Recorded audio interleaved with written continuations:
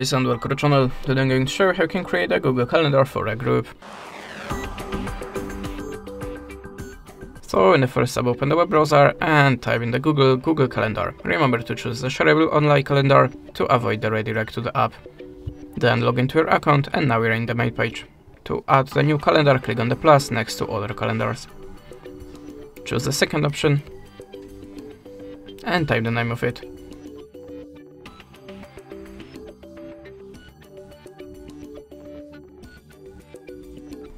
Then choose the create calendar.